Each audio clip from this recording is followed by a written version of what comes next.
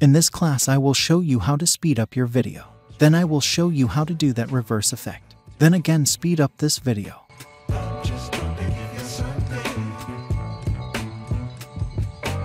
Just import this video.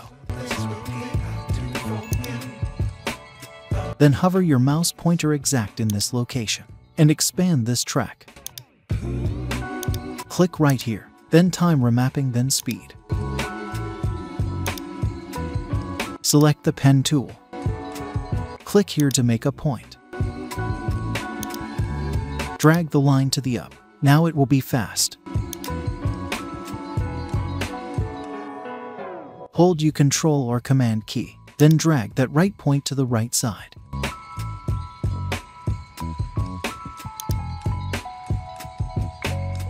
Now we have our epic reverse effects.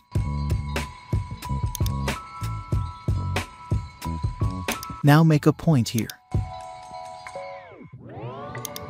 Then drag this line to the up so that we can get a speed ramp motion effect.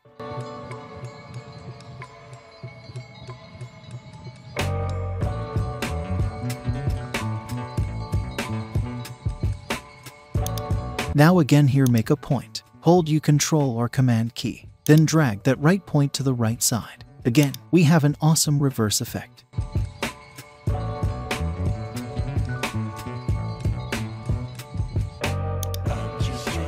Now we have to make every effect smooth. Just separate these points by drag to the right. Now you will see this anchor point.